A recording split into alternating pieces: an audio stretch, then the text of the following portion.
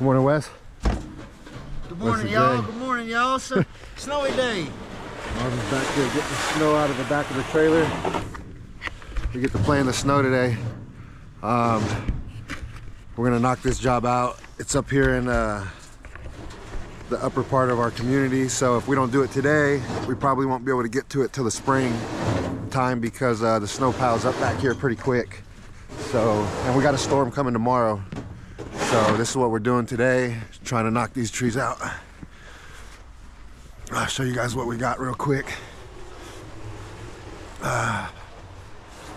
We're gonna do this cedar here. We're doing that cedar. The cedar's starting to grow towards the house, and with a thick canopy like that, the snow load could definitely cause it to uproot. So we wanted to get to that. We wanted to address it before the snow gets too bad. And then we got this fir coming out. It's a pretty easy job, full cleanup. We're getting everything out of here, wood and everything. Not much obstacles. We got this spigot, we got a mist, the septic tank is right there, and we got a sidewalk. So pretty straight up and down. Frozen pond. It's gonna be fun. We get to play in the snow. It's gonna be a good day. God is good. We're grateful to be working. A lot of tree companies aren't working right now, so we're super grateful for the work.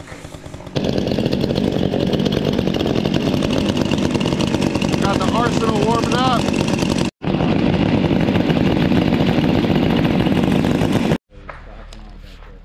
Alright, going up. Be careful about coat dipped out hanging over your waist like that, and they all cover your coat. I know, that's why I don't want to get over on them.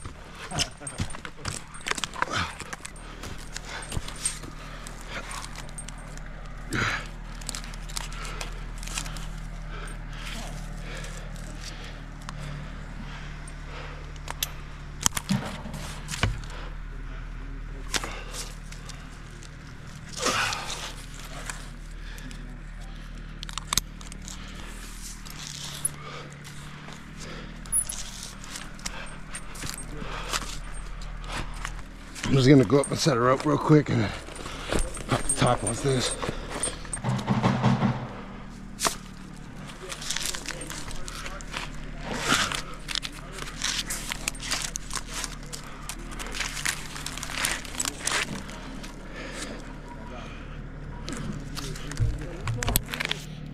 Hey, there's quite a bit of back weight on it. Maybe let's set a porter wrap back here somewhere on that tree or something. Yeah, maybe that fir. Yeah, that way we get a little bit of a, yeah, because the snow load too is going to be kind of heavy. Got to watch out for the snow load. It could be deceiving. Could definitely add a lot of extra weight to the tree. So if you guys are doing tree jobs in the snow, it's definitely something to watch out for.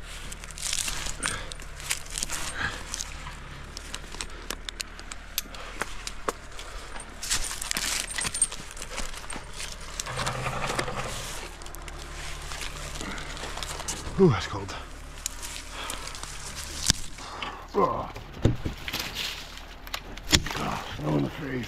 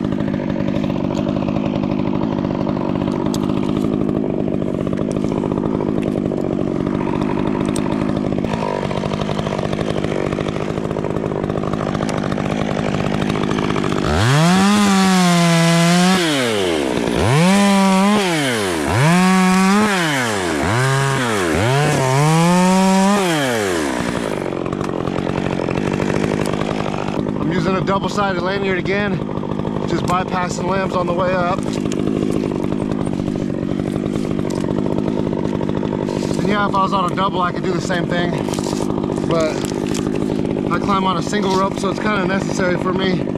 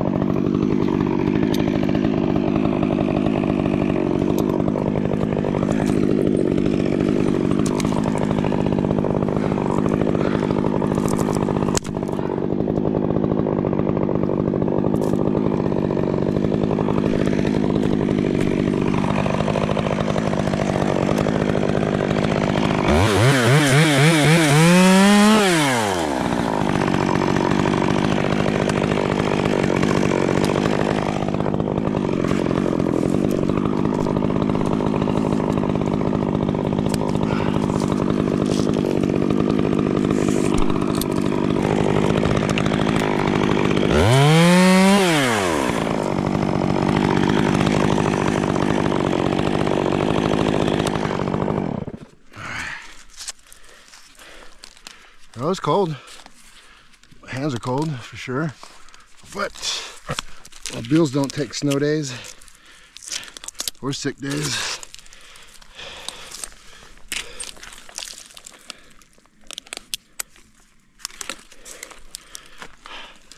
So for the guys who really don't like single rope, I'm gonna go ahead and show a little trick here, how you could switch to double really fast.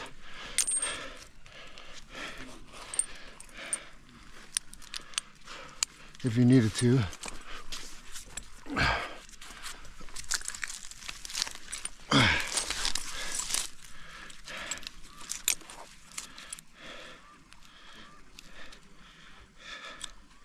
And some people might say, oh, you can't do that on a quickie, but I'm going to, so watch me.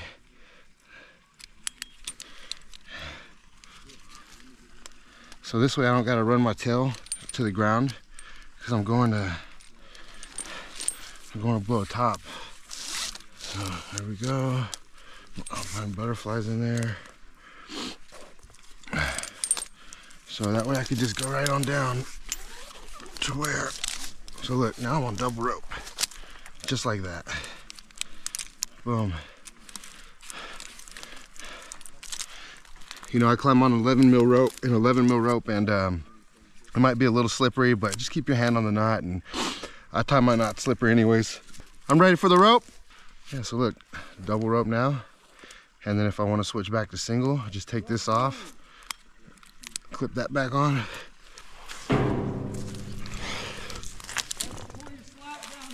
Okay.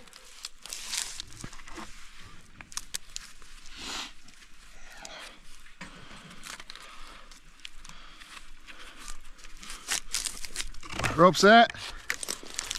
Same thing. Before I take my lanyard off, I'm gonna go ahead and sit back in my system, make sure everything's working good, and I'm on. So now I'm on a double rope system. Before I come down, I'll do a little bit of rope management here. Rope management is always good. You don't want a limb to come down, and yeah, I'm a little bit twisted up, but I'll be all right.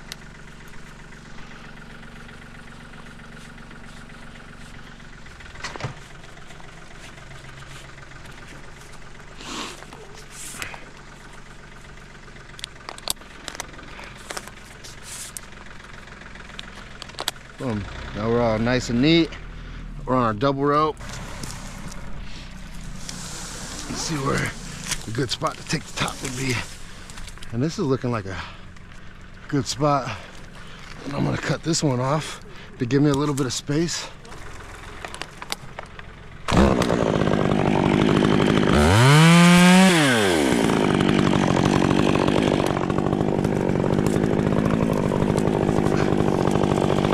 Eric! Look, I got a clear spot to take a top here.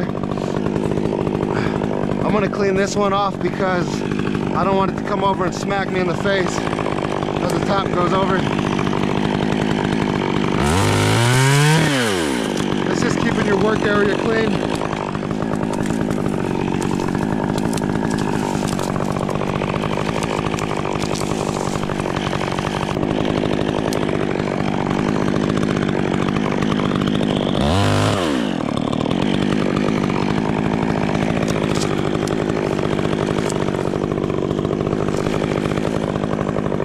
Might as well get this one too.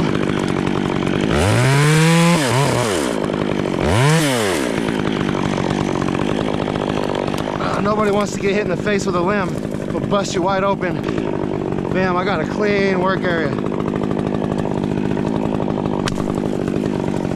That's awesome.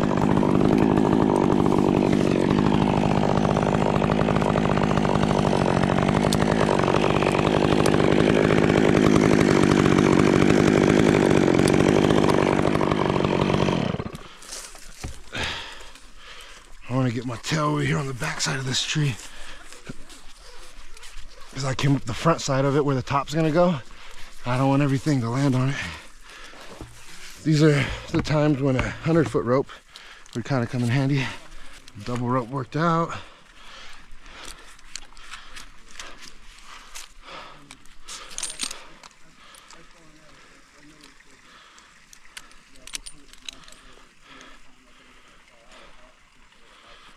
So now that I came down on double rope, I'll have enough rope to set up single.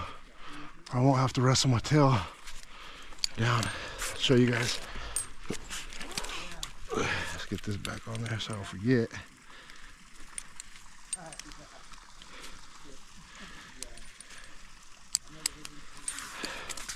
Beautiful day.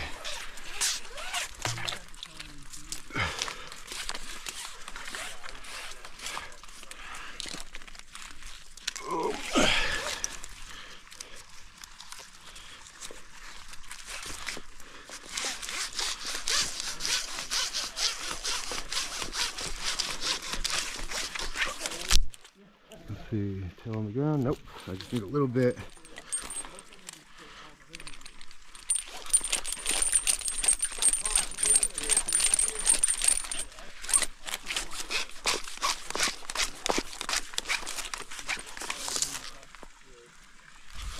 That'll do it. Alpine butterfly.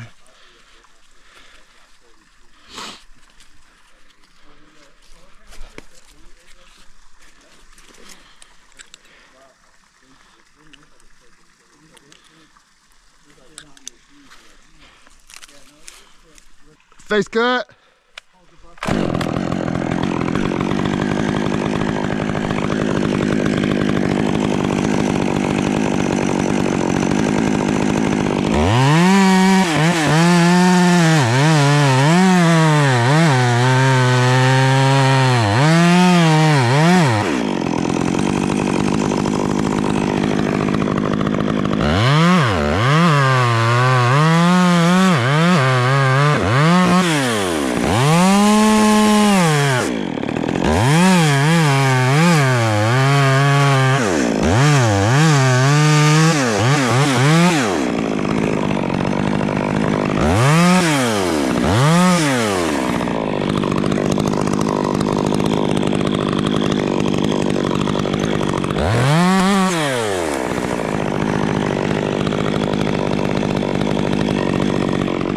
Back cut.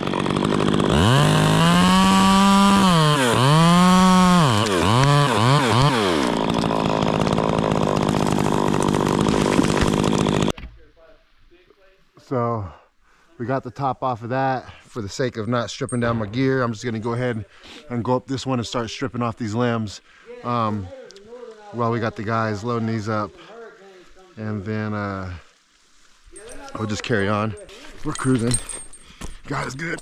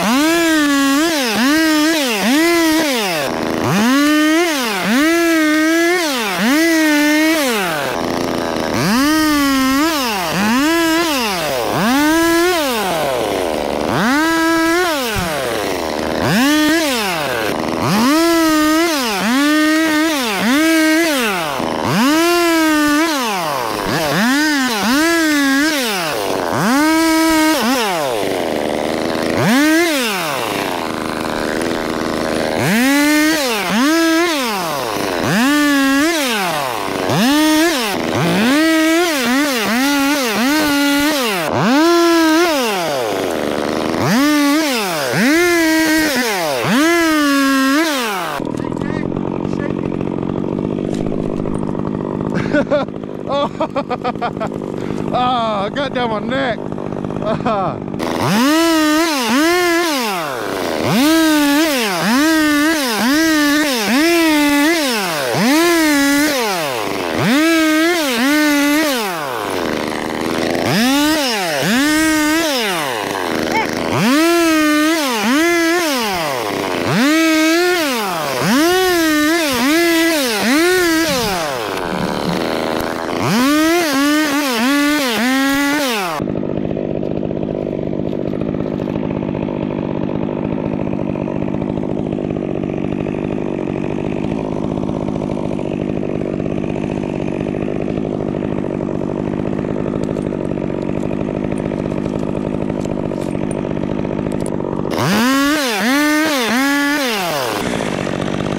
Space cut.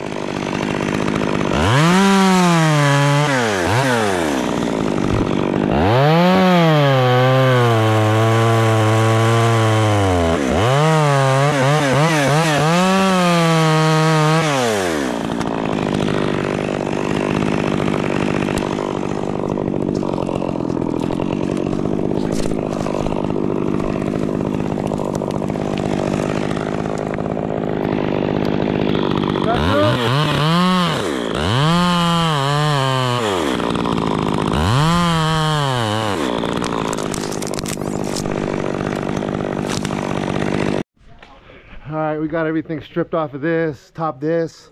Trailer almost loaded. We probably could fit the rest of this brush in there. And we're gonna fall the stick out this way. I wanna show you guys what I made. A little shorty. I don't know, I wanna try it. It was a messed up wedge, so instead of throwing it away, I grinded it down and recycled it. So we're gonna put this bad boy on the ground. Yo, let him know you named it Fatty Too Fat Fat.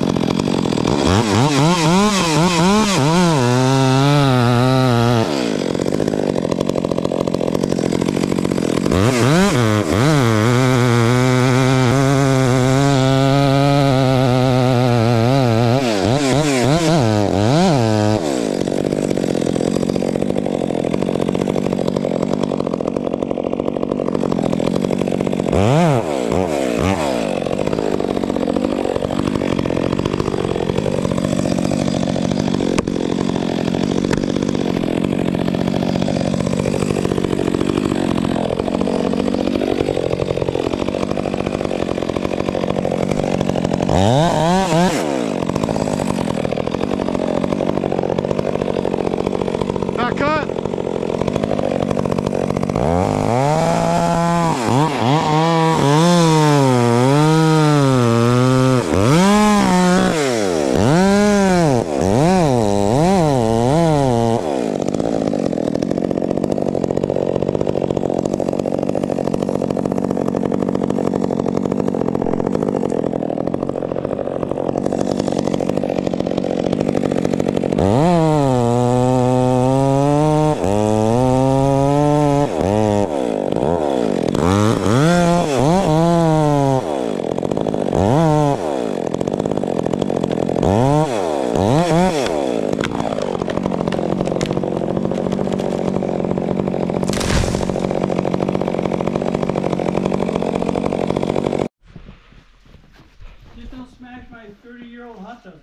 Oh, we're not gonna get the hot tub. Go ahead. What happened? He said don't get the hot tub. Oops. Are we on, Wes? Yeah? Alright, so we're gonna fall this fur out this way. Originally I thought I was gonna have to climb it, but once the other trees are gone, we realized we had enough space to go that way. And we left these logs right here. It's a bit of a dampener, keep it up off the ground. It's